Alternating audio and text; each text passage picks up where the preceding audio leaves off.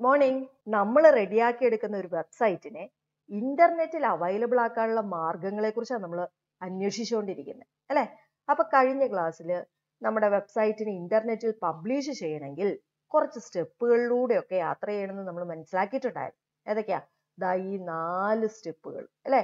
അതിൽ ഈ first one നമ്മൾ എന്തെന്ന് മനസ്സിലാക്കുകയും ചെയ്തു. ഇന്നത്തെ ക്ലാസ്സിൽ നമ്മൾ പഠിക്കാൻ പോകുന്നത് ഈ സെക്കൻഡ് ആൻഡ് തേർഡ് സ്റ്റേജുകളെ കുറിച്ചാണ്. അപ്പൊ സെക്കൻഡ് വൺ എന്നാന്ന് നോക്കിയേ, ബൈങ് ഹോസ്റ്റിംഗ് സ്പേസ്. അപ്പൊ ഇപ്പൊ നമ്മുടെ അവസ്ഥ എന്തെന്ന് നമുക്കറിയാം. എന്നതാ? നമുക്ക് അനുയോജ്യമായിട്ടുള്ള വെബ് ഹോസ്റ്റിംഗ് മെത്തേഡ് ഏത് ടൈപ്പിൽപ്പെട്ട വെബ് ഹോസ്റ്റിംഗ് ആണ് നമുക്ക് വേണ്ടത്, അത് നമ്മൾ സെലക്ട് ചെയ്തിരിക്കുവാണ് അല്ലെ. ഇനി അടുത്ത സ്റ്റെപ്പ് എന്ന് വെച്ചാൽ എന്നതായിരിക്കും? ആ സർവീസ് പ്രൊവൈഡറിന്റെ കയ്യിൽ നിന്ന് നമ്മൾ ചൂസ് ചെയ്ത് വെച്ചിരിക്കുന്ന ഹോസ്റ്റിംഗ് സ്പേസ് വാങ്ങിയെടുക്കണം. അതാണ് ഈ സ്റ്റേജിൽ നമ്മൾ ചെയ്യാൻ പോകുന്നത്. നോക്കിക്കേ, once the type of web hosting is selected for our website, the next step is to buy hosting space from the service provider. അപ്പൊ നമ്മൾ ഈ കയ്യിൽ നിന്ന് പൈസ ഇറക്കി ഇത് വാങ്ങിയെടുക്കുന്നതിന് മുമ്പ് ഒന്നും കൂടി ഒന്ന് റീതിങ്ക് ചെയ്യണം. നമുക്ക് ആവശ്യമുള്ള കാര്യങ്ങളെല്ലാം ഇവർ ഉറപ്പ് തരുന്നുണ്ടോ എന്നും കൂടി ഒന്നോടെ ഒന്ന് ചെക്ക് ചെയ്ത് നോക്കണം. അപ്പൊ അതിനാവശ്യമായിട്ടുള്ള കാര്യങ്ങൾ എന്താണ്, വീണ്ടും കൺസിഡർ ചെയ്യുന്ന കാര്യങ്ങൾ എന്തെന്ന് നമുക്കൊന്ന് നോക്കാവേ. അപ്പോൾ while buying hosting space, several things should be considered. Some of them are. അപ്പോൾ ഫസ്റ്റ് വൺ എന്നാന്ന് നോക്കിക്കേ, we should select hosting space for storing all the files of our website. അപ്പം നമ്മുടെ വെബ്സൈറ്റിന്റെ എല്ലാ ഫയലുകളും സേവ് ചെയ്യാൻ പര്യാപ്തമായ ഹോസ്റ്റിംഗ് സ്പേസ് വേണം നമ്മൾ വാങ്ങിയെടുക്കാനായിട്ട്. അത് കൂടാതെ നമ്മൾ പിന്നെ എന്നാ ചെക്ക് ചെയ്യണം? നമ്മുടെ വെബ്സൈറ്റിന്റെ അകത്ത് ഏതെങ്കിലും വെബ് പേജിൽ എന്തെങ്കിലും പ്രോഗ്രാം കണ്ടന്റുകൾ നമ്മൾ ഉപയോഗിച്ചിട്ടുണ്ടെങ്കിൽ ഈ സെർവർ എങ്ങനെയുള്ള ആളായിരിക്കണം? ആ പ്രോഗ്രാം കണ്ടന്റിനെ സപ്പോർട്ട് ചെയ്യാനുള്ള ടെക്നോളജി ഇയാൾ പ്രൊവൈഡ് ചെയ്തിരിക്കണം അല്ലെ. അപ്പൊ രണ്ടാമത് നമ്മൾ നോക്കുന്ന കാര്യം, if our web page contains programming content, we need a supporting technology in the web server. Okay, അത് കൂടാതെ നമ്മൾ ശ്രദ്ധിക്കേണ്ട മറ്റൊരു കാര്യമുണ്ട്. നമുക്ക് ആവശ്യമായിട്ടുള്ള ഡാറ്റാബേസ് സപ്പോർട്ടും ഇമെയിൽ ഫെസിലിറ്റീസും ഒക്കെ ഇവർ പ്രൊവൈഡ് ചെയ്യണ്ടോന്ന്. അപ്പൊ we should be careful about database support, email facility etcetera.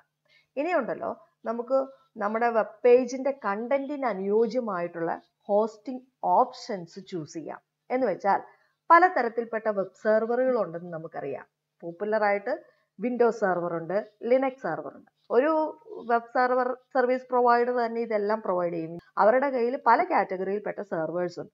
അപ്പം നമ്മളാണ് ചൂസ് ചെയ്യേണ്ടത് നമുക്ക് ഇതിൽ ഏത് ഓപ്ഷൻ വേണം. അപ്പൊ സാധാരണ ഒരു HTML ഡോക്യുമെന്റ് മാത്രം ഉപയോഗിച്ചാണ് നമ്മൾ നമ്മുടെ വെബ് പേജ് റെഡിയാക്കി എടുത്തിരിക്കുന്നതെങ്കിൽ ഇതിലേത് സെർവർ ആയാലും കുഴപ്പമില്ല, വിൻഡോസ് ആയാലും കുഴപ്പമില്ല, ലിനക്സ് ആയാലും കുഴപ്പമില്ല. ഇനി നമ്മൾ റെഡിയാക്കിയിരിക്കുന്ന വെബ് പേജിന്റെ അകത്തുള്ള പ്രോഗ്രാമിംഗ് കണ്ടന്റുകളെയൊക്കെ ഡിപ്പെൻഡ് ചെയ്ത് നമുക്ക് ഇതിൽ ഏത് സെർവർ വേണമെന്ന് ചൂസ് ചെയ്യാം. ഓക്കെ, അപ്പൊ choose hosting options according to our web page content. We can select either A Windows server or Linux server. അപ്പൊ ഈ പറയുന്ന കാര്യങ്ങളെല്ലാം ഒന്നും കൂടി മേക്ക് ഷുവർ ആക്കിയിട്ട് നമുക്ക് എന്ത് ചെയ്യാം? പേയ്മെന്റ് നടത്തി നമ്മുടെ സർവീസ് പ്രൊവൈഡറിന്റെ കയ്യിൽ നിന്ന് ഹോസ്റ്റിംഗ് സ്പേസ് സ്വന്തമായിട്ട് വാങ്ങിയെടുക്കാം. അപ്പൊ ഇപ്പൊ നമ്മൾ ഹോസ്റ്റിംഗ് സ്പേസ് വാങ്ങിയെടുത്തു എന്ന് വെച്ചാൽ എന്നാ, നമുക്ക് നമ്മുടെ വെബ് പേജ് അല്ലെങ്കിൽ വെബ്സൈറ്റിനെ ഹോസ്റ്റ് ചെയ്യാനുള്ള സെർവർ റെഡിയായി. ഇപ്പം ഇനി സെർവർ റെഡിയാ, വെബ്സൈറ്റും റെഡിയാ. അപ്പോൾ ഒന്ന് ആലോചിച്ച് നോക്കിയേ, നമ്മുടെ വെബ്സൈറ്റ് മറ്റുള്ളവർ ആക്സസ് ചെയ്യുന്നത് എങ്ങനെയായിരിക്കും?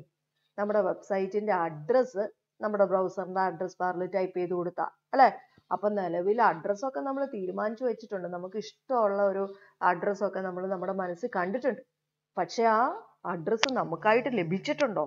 ഇല്ല. അപ്പൊ നമ്മുടെ മൂന്നാമത്തെ സ്റ്റേജ് എന്ന് പറയുന്നത് ഡൊമൈൻ നെയിം രജിസ്ട്രേഷൻ ആണ്. അപ്പൊ നമുക്ക് നമ്മുടെ വെബ്സൈറ്റിന് അനുയോജ്യമായിട്ടുള്ള അഡ്രസ്സ് രജിസ്റ്റർ ചെയ്ത് സ്വന്തമാക്കുക എന്നാണ്. അപ്പൊ രജിസ്റ്റർ ചെയ്ത് സ്വന്തമാക്കുന്ന എന്തിനു വേണ്ടിയിട്ടായിരിക്കും?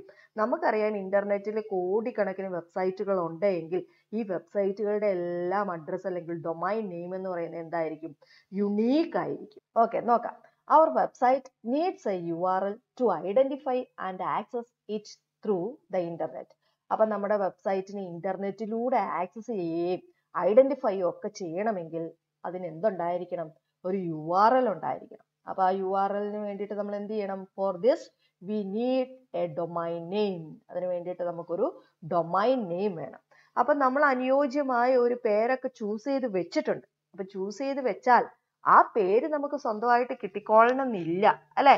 അപ്പൊ നമ്മൾ ഇനി അടുത്ത സ്റ്റെപ്പ് എന്നാണെന്നറിയാവോ? നമ്മൾ ചൂസ് ചെയ്ത് വെച്ചിരിക്കുന്ന ഈ പേര് നമുക്കായിട്ട് അവൈലബിൾ ആണോ അല്ലയോ എന്നൊന്ന് ചെക്ക് ചെയ്തെടുക്കണം.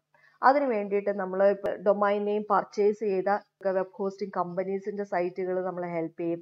കൂടാതെ ഇഷ്ടം പോലെ വെബ്സൈറ്റുകളുണ്ട്. നമ്മൾ ചൂസ് ചെയ്ത് വെച്ചിരിക്കുന്ന ഡൊമൈൻ നെയിം നമുക്കായിട്ട് അവൈലബിൾ ആണോ അല്ലയോ എന്ന് ചെക്ക് ചെയ്തെടുക്കുന്നതിന് വേണ്ടിയിട്ട്. അതിന് വേണ്ടിയിട്ട് ഫേമസ് ആയിട്ടുള്ള 2 സൈറ്റുകളുടെ പേരാ. ഒന്ന് whois.net, രണ്ടാമൻ godaddy.in എന്നൊക്കെ പറയുന്നത്. ഡൊമൈൻ നെയിം അവൈലബിൾ ആയിട്ടുണ്ടോ ഇല്ലയോ എന്ന് ചെക്ക് ചെയ്തെടുത്ത് തരുന്നതിന് വേണ്ടിയിട്ട് ഹെൽപ്പ് ചെയ്യുന്നതാണ് കേട്ടോ. ഇനി ഇവരെങ്ങനെയാ ചെക്ക് ചെയ്യുന്നതെന്ന് അറിയാവോ? നമ്മുടെ ഇന്റർനെറ്റിൽ അവൈലബിൾ ആയിട്ടുള്ള എല്ലാ സൈറ്റുകളുടെയും ഡൊമൈൻ നെയിം അല്ലെങ്കിൽ URL സേവ് ചെയ്ത് വെച്ചിരിക്കുന്ന ഒരു ഡാറ്റാബേസ് ഉണ്ട്.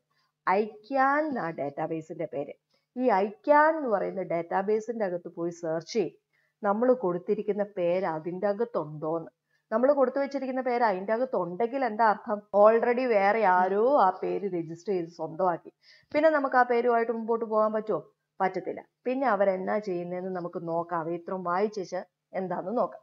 ഇപ്പൊ നോക്കിക്കേ, after finalising A suitable domain name for our website, we have to check whether this domain name is available for us or not. The websites of web hosting companies or websites like whois.net provide an availability checker with which we can check if our desired name is available to us or not.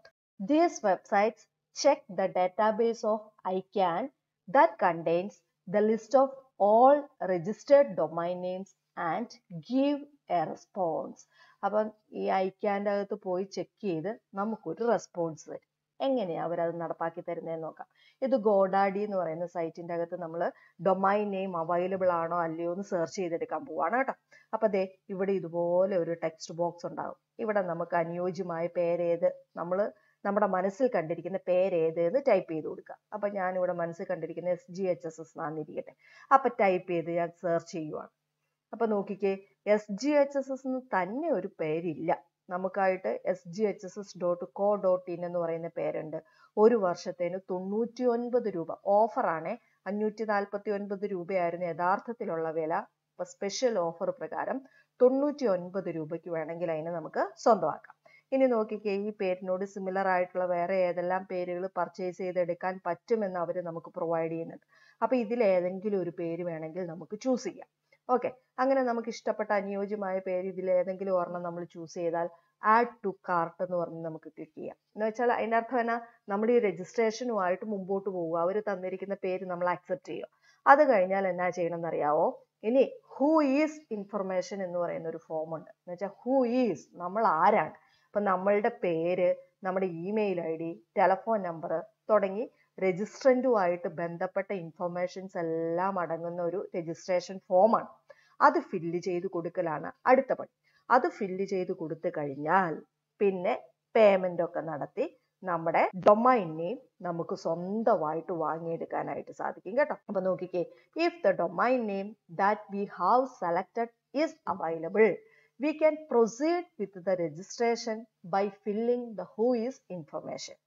A whois information contains the name, email ID, telephone number, etc. of the registrant. After paying annual registration fee through online, we are allocated with the domain name we have registered. അപ്പോൾ ഈ annual registration fees ഒക്കെ online ആയിട്ട് അങ്ങ് പേ ചെയ്താൽ നമ്മൾ എന്ത് ചെയ്യും? നമ്മൾ രജിസ്റ്റർ ചെയ്ത ഡൊമൈൻ നെയിം നമുക്ക് സ്വന്തമായിട്ട് കിട്ടിക്കഴിഞ്ഞു. ഇപ്പൊ ഒന്ന് ആലോചിച്ച് നോക്കിയേ, നമ്മുടെ കയ്യിൽ ഒരു സെർവറും ഉണ്ട്, നമ്മുടെ വെബ്സൈറ്റിന് പേരുമായിട്ടുണ്ട്, ഡൊമൈൻ നെയിമുമായിട്ടുണ്ട്, അല്ലെ? അപ്പോൾ ഇനി ഒന്നോടെ നമ്മൾ പറഞ്ഞ കാര്യങ്ങളൊന്ന് ചിന്തിക്കുവാണേ. നമ്മുടെ ബ്രൗസറിന്റെ അഡ്രസ് ബാറിൽ ഇപ്പൊ നമ്മൾ രജിസ്റ്റർ ചെയ്ത് സ്വന്തമാക്കിയ നമ്മുടെ URL അല്ലെങ്കിൽ വെബ്സൈറ്റിന്റെ അഡ്രസ്സ് ടൈപ്പ് ചെയ്ത് കൊടുക്കുക. അപ്പൊ അഡ്രസ്സ് ടൈപ്പ് ചെയ്ത് കൊടുക്കുമ്പോൾ അതിന്റെ പിന്നിൽ നടക്കുന്ന കാര്യങ്ങൾ എന്നാ? അഡ്രസ്സൊക്കെ ടൈപ്പ് ചെയ്ത് എൻ്റർ കീ പ്രസ് ചെയ്യുമ്പോൾ എന്നാ ചെയ്യും? കുറേ DNS സെർച്ചുകൾ നടക്കുന്നുണ്ട്, അല്ലെ? ആദ്യം അവിടെ പോയി ഇവിടെ പോയി ഒക്കെ നോക്കുന്നൊക്കെ നമുക്കറിയാം. അപ്പൊ ശരിക്കും പറഞ്ഞാൽ നമ്മുടെ വെബ്സൈറ്റിന്റെ IP അഡ്രസ്സ് കണ്ടുപിടിച്ചെടുക്കണം. എന്നിട്ട് ആ IP അഡ്രസ്സുമായിട്ട് ആ കണക്ഷൻ എടുക്കുന്നതെന്നൊക്കെ നമുക്കറിയാം, അല്ലെ? അപ്പൊ നോക്കിക്കേ, നമ്മുടെ കയ്യിൽ ഇപ്പൊ നമ്മുടെ രജിസ്റ്റർ ചെയ്ത് സ്വന്തമാക്കിയ URL ഉള്ളൂ, സെർവർ വേറെ ഒരിടത്തും ഉണ്ട് അല്ലെ. സെർവറിനെ ഐഡന്റിഫൈ ചെയ്യുന്ന എങ്ങനെയാന്ന് നമുക്കറിയാം. എങ്ങനെയാ? IP അഡ്രസ് ഉപയോഗിച്ച. ഇങ്ങനെ ഈ ഡൊമൈൻ നെയിം രജിസ്റ്റർ ചെയ്ത് സ്വന്തമാക്കി കഴിഞ്ഞാൽ അടുത്ത പണി നമ്മുടെ ഈ ഡൊമൈൻ നെയിമിനെയും നമ്മുടെ സെർവറിന്റെ IP അഡ്രസ്സിനെയും തമ്മിലൊന്ന് കണക്ട് ചെയ്യുക എന്നതാണ്. അപ്പൊ നോക്കിക്കേ, next stage is to connect the domain name with the IP address of our web server. ഇനി നമ്മുടെ വെബ് സെർവറിന്റെ IP അഡ്രസ്സുമായിട്ട് നമ്മുടെ ഈ ഡൊമൈൻ നെയിമിനെ കണക്ട് ചെയ്യും. അപ്പൊ അതിന് വേണ്ടിയിട്ട് നമ്മളെ ഹെൽപ്പ് ചെയ്യുന്നത് ആരാന്നറിയാവോ? റെക്കോർഡ് എന്ന് പറയുന്ന ഫെസിലിറ്റി, അഡ്രസ് റെക്കോർഡ് എന്നാണ് ഇതിനെ അറിയപ്പെടുന്നത് കേട്ടോ. അപ്പൊ ഇത് ഇമ്പോർട്ടന്റ് ആണ്. റെക്കോർഡ് എന്നാൽ എന്തെന്നൊക്കെ പരീക്ഷയ്ക്ക് ചോദിക്കാവുന്നതാണ്. അപ്പൊ റെക്കോർഡിന്റെ ഉപയോഗം എന്തെന്ന് ഇപ്പൊ നമ്മൾ മനസ്സിലാക്കി. എന്താ റെക്കോർഡിന്റെ ഉപയോഗം? നമ്മൾ പർച്ചേസ് ചെയ്തെടുത്ത നമ്മുടെ സെർവറിന്റെ IP അഡ്രസ്സിന് നമ്മുടെ ഡൊമൈൻ നെയിമുമായിട്ട് കണക്ട് ചെയ്ത് വെക്കുന്നതിന് വേണ്ടിയിട്ട് ഹെൽപ്പ് ചെയ്യുന്ന ആളാണ് ആരെന്ന് പറയുന്നത്? റെക്കോർഡ് എന്ന് പറയുന്നത്. അപ്പൊ ഈ റെക്കോർഡിൽ ലോഗിൻ ചെയ്ത് നമ്മളിപ്പോൾ കൊടുത്തു വെച്ചിരിക്കുന്ന കാര്യങ്ങൾക്ക് ചേഞ്ച് വരുത്താനും ഒക്കെ സാധിക്കും കേട്ടോ. അപ്പൊ നോക്കിക്കേ, record is used to store the IP address of A web server connected to A domain name. Here we can set the IP address four A domain name. അപ്പൊ ഇവിടെ നമുക്ക് എന്ത് ചെയ്യാൻ സാധിക്കും? ആ ഡൊമൈൻ നെയിമിന്റെ IP അഡ്രസ് സെറ്റ് ചെയ്ത് കൊടുക്കാൻ സാധിക്കും. We can also modify the record by logging in to it. നമുക്കിപ്പോൾ ഒരു പ്രാവശ്യം സെറ്റ് ചെയ്ത് കൊടുത്തു എന്ന് ഓർത്ത് അതിന് എന്തെങ്കിലും ചേഞ്ചസ് വരുവാണെങ്കിൽ നമുക്കത് വീണ്ടും അതിൻ്റെ അകത്തോട്ടേക്ക് ആ റെക്കോർഡിലോട്ട് ലോഗിൻ ചെയ്ത് നമുക്ക് അതിന് മോഡിഫിക്കേഷൻസ് ഒക്കെ വരുത്താനായിട്ട് സാധിക്കും. അപ്പോൾ only after registering the record the DNS can connect to the IP address of A URL. അപ്പോൾ ഒരു URLന്റെ IP അഡ്രസ്സിലോട്ട് ഈ ഡൊമൈൻ നെയിം സെർവറിന് കണക്ഷൻ എടുത്ത് തരണമെങ്കിൽ എന്ത് പൂർത്തിയായിട്ടുണ്ടായിരിക്കണം? ഈ റെക്കോർഡ് രജിസ്ട്രേഷൻ പൂർത്തിയായിട്ടുണ്ടായിരിക്കണം. അപ്പൊ ഇത്രയും പൂർത്തീകരിച്ചാൽ ഇപ്പൊ നമ്മുടെ തേർഡ് സ്റ്റെപ്പും ഓക്കെ ആയി. തേർഡ് സ്റ്റെപ്പ് എന്നതാ? Domain name registration. ഇനി ഒരു സ്റ്റെപ്പും കൂടിയേ ഉള്ളൂ. അത് നമുക്ക് അടുത്ത ക്ലാസ്സിൽ പഠിച്ചെടുക്കാം കേട്ടോ. അപ്പൊ ഇന്നത്തെ ക്ലാസ് നന്നായിട്ട് കേട്ട് മനസ്സിലാക്കുക. Thank you.